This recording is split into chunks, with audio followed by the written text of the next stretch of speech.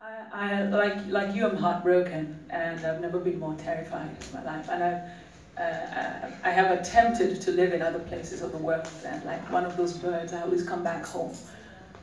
This is a beautiful land, and this is a truly, truly blessed land.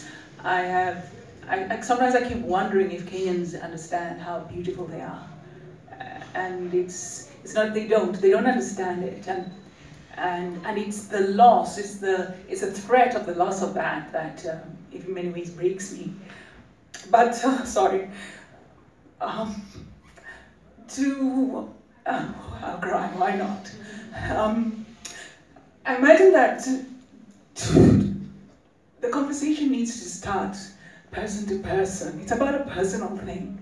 It's the daring to step beyond the mask, the fears, the things, the horrible voices. Actually, to describe the voices of the politicians as horrible is to elevate them too much. They're banal and they're stupid.